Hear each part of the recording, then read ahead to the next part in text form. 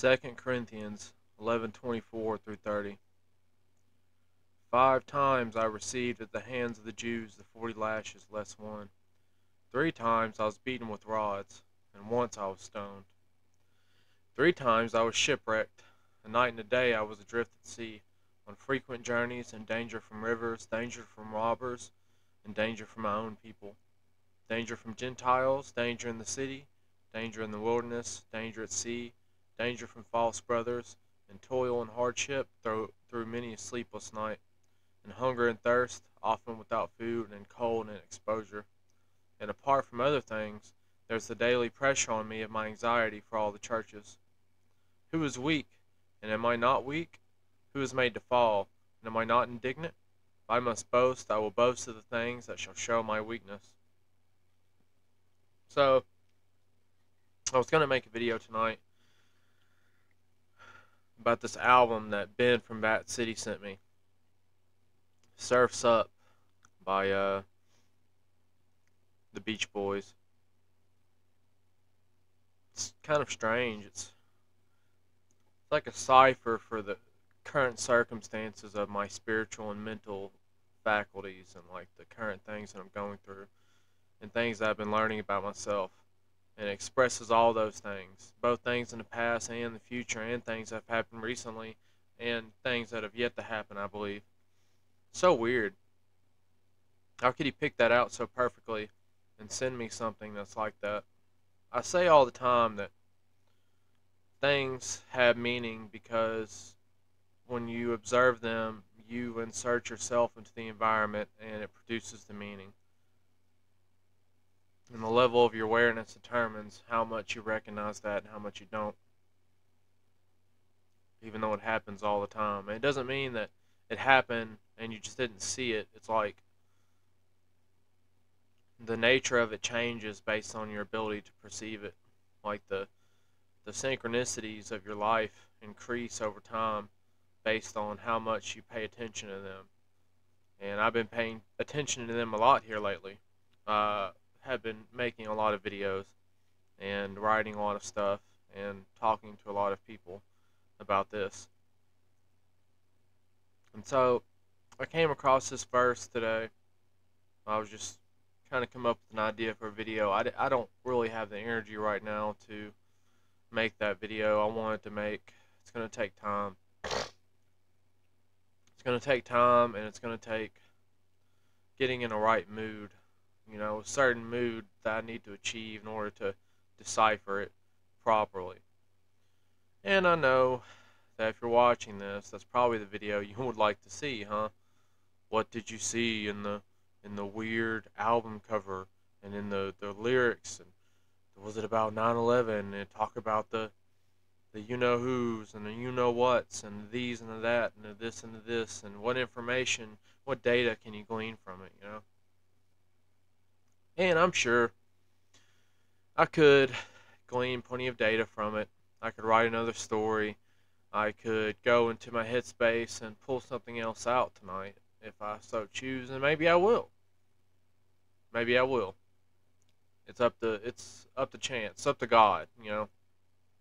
Excuse me. That's what I meant. It's up to God. It's as far as what happens with that. But as of right now, I still wanted to make sure that I made a video tonight, just so I wasn't defeated. You know, make a conscious choice to push forward in this as I have since the beginning. Because I've been thinking a lot about circumstances and like pieces of media I've seen that have been showing me things, you know, that are specifically for me and with me.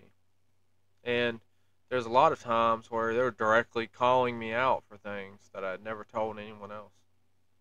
Directly calling me out for things that I was ashamed of or guilty for or what have you.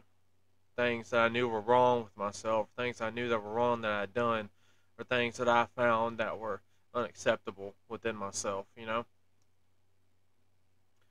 I'll give you an example. There was a song by Jack Stauber. I've been listening to a lot of him here lately. Jack Stauber, if you don't know who that is, I'll show you. I'll go to YouTube.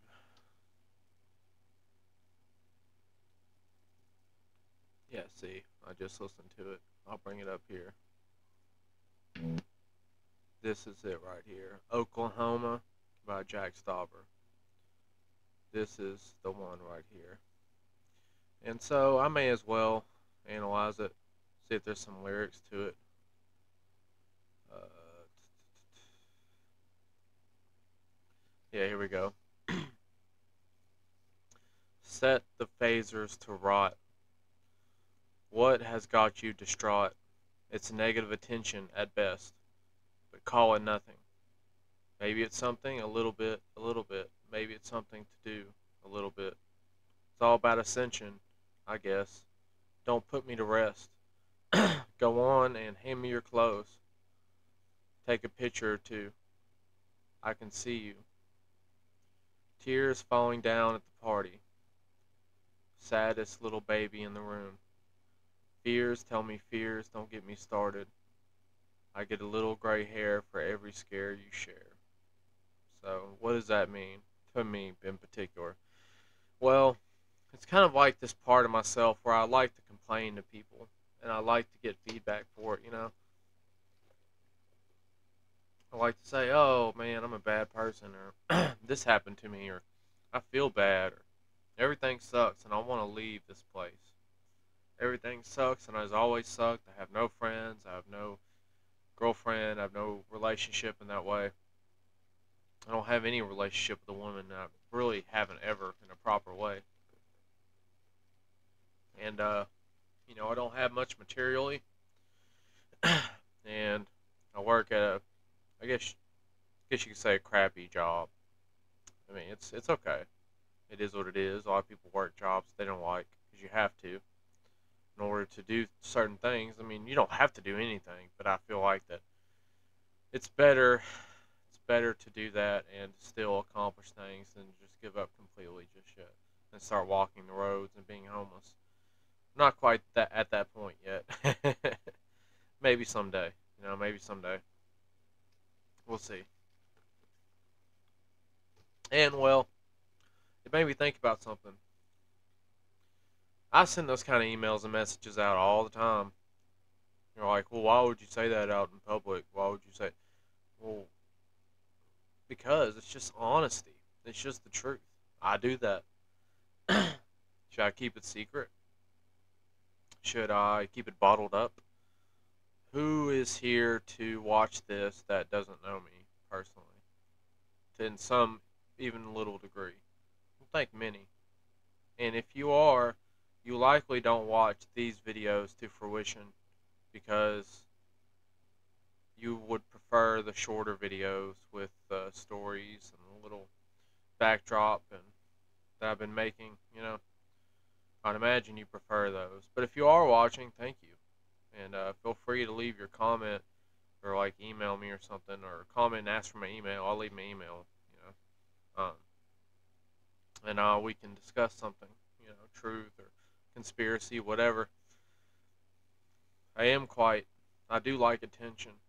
I do like companionship. I don't like it. I don't mean attention in the way of someone that I don't know, like giving me props or like pretending or like just general attention. I mean, like I like having close relationships with people and being able to bounce things off of people. And I have quite a bit of time to do so. I do work a lot, but the time that I'm not working, I generally spend it making videos these days. So, and sending out emails and checking videos and commenting, etc. I'm pretty obsessive about it because I'm pretty obsessive about anything that I get into in that way. Video games and other things were the obsession before, and now I've channeled that energy into this. So, this is like personally calling me out because I've been in situations with other people where they have tried to use me for that. I'm not saying that's wrong, not at all, because apparently it's a trait that I have. I mean, it's not wrong in the sense that, like, oh, we're going to hell. It's just part of who I am, and like it or not. And maybe I could change it, but right now that's how I feel, and that's just how I act sometimes. And I seek to become better. But it's like, is it better? I gotta think about that. What is acceptable for me from someone else? How am I treating people that I would like to be treated? And I think that I understand why people don't necessarily respond to me all the time, because I don't really necessarily respond to other people who come to me with the same stuff, you know, who I feel are not on my level. It's like it's very like arrogant of me sometimes. Like I don't do it consciously, but if I look back at it, I can see it for what it is, you know. Like I don't accept people because I don't feel like they're good enough for me, and then I whine because other people aren't accepting me because they think that I'm not good enough for them. It's like a cycle. It's like cyclical, you know, like a goes up a chain, you know. It's like a repeated abuse. And so I think I just have to I think I have to embrace that part of it. And if I do wish to find that sort of conduit, that outlet in someone, I have to be able to give the same and prove that I can be humble enough to give the same if I expect someone else to be that humble, to listen to me and to respond to me and to be close to me. I have to be humble in the same way that Christ was humble. You see, Christ was above us all. Christ was above us all in this world when he came in. And yet, he took all of the pain, hurt, and blame of our lives perpetually into the future and through the past forever. And he listened to all of our complaints and made a New Testament so that we could actually fulfill an obligation in order to get out of this place. Because previously the obligation was much too harsh. And we could not fulfill it. You know, not realistically, not most of us. So, this leads me into something else.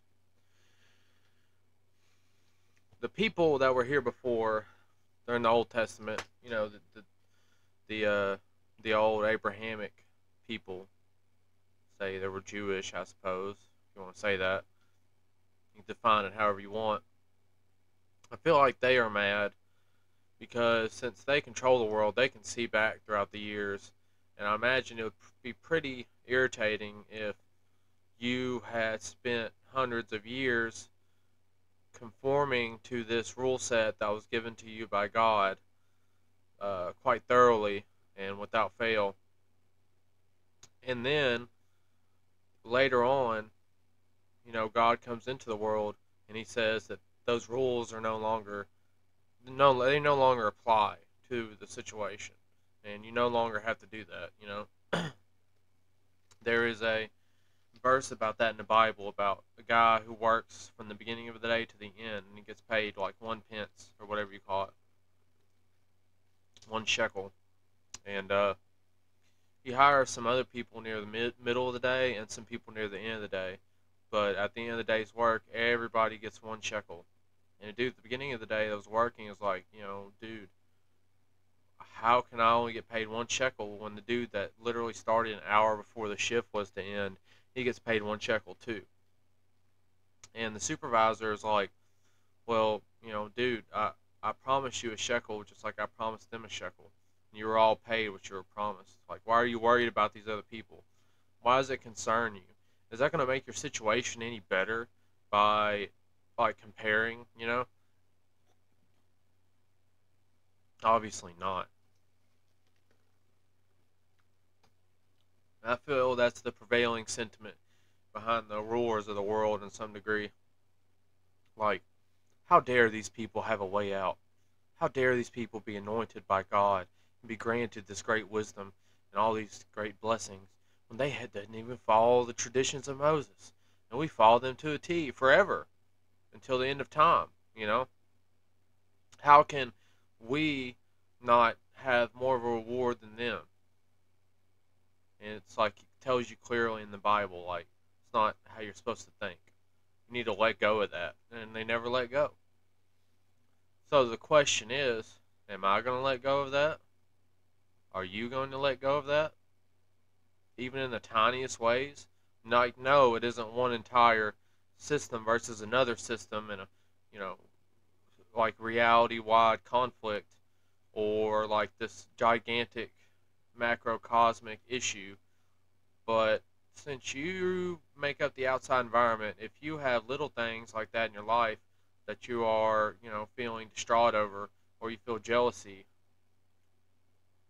then that is affecting the outside environment, the entirety of reality. It is. It literally is. So you have to keep that in check. And I have to keep that in check, I I want and ask for some companionship all the time, and I want someone to talk to, and because the old people who I used to talk to online were trash. I mean, that's so bad. I shouldn't say that. I shouldn't say that. They're not trash. They're just that's not who I am anymore. You know, I'm a different person now, and they were into all sort of depravity and whatever the word means. You can, you can imagine. Um, and that was who I was before. And I can't. And another thing I come to find is that even though they were willing to speak to me a lot of the time, that there's no substance there. There's no emotion. There's no revelations. There's no personal like feelings and personal or nothing that I was looking for there. It was like dead. It's like talk to a dead person. That's basically what it was, talking to dead people. People who are not alive in the spirit, who are just like NPCs. That's all it is, like talking to the dead. Speaking to this like lifeless automaton who is made up of the different calculations and programming that's inserted through them and just runs it. And anything that you say, you can almost to a T predict their response. You really can. I mean, that's why I like people like myself in the truth and my brothers in Christ, because I often am not 100% sure what they're going to say, and that's more entertaining. I'll be honest. It's like, well, you're not supposed to interact with people for entertainment. I'm like, come on, dude. Come on, brother. Brother man. Let's be honest here. There is a lot of enjoyment you get from interacting with people, and certainly I do more than most. I'm just being honest. That's all. You can't get what you want, and you can't have things be the way that you want them to unless you're honest. Now, I don't, and one rule pervades above all. I don't want things to happen if it gets in the way of me serving God's will. I told that to God. Like, don't let any of this crap that I want get in the way if it gets in the way of me serving you. And so far, you know, Ben talks to me through emails. People comment every so often, whatever. I'm not 100% isolated, but pretty, like 85%, 90%, So apparently right now is the time to be alone and to be changed and transformed away from other people. That's okay. So be it. Even if it's for the rest of my life. Although, God, if you're listening, which I know you are, I would like it not to be that way, if at all possible. But if it's not possible in order to serve the greater will of God and to further the purpose of our Lord and Savior Jesus Christ, then it is what it is, you know. But if it can be incorporated into that, I would love to. I love making the videos. I love speaking about interesting topics. I love doing art and writing. And I would love to be able to speak to other people about it at the end of the day, you know. Maybe find someone who has the personality type that I do, who we can kind of gel and collaborate. But yeah, that's all for today. Nothing groundbreaking, obviously.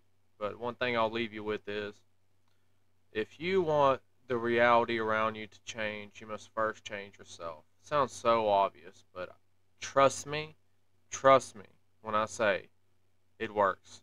Okay? Uh, I've changed my awareness a lot, and the world around me is changing rapidly. It really is. My perception level is growing a lot. So get off the games, get off the junk if you want. You know what I mean. I don't know exactly what junk is to you, but you know what I mean when I say that. Get off the junk, and you will be able to see more. Focus on the truth, focus on God, focus on creating art, and the awareness will begin to rise. you will begin to see more if that's what you want. I think a lot of us want that, is to be able to see more and become closer with God. I certainly do. And I think that's a good way to do it. That's what's worked for me.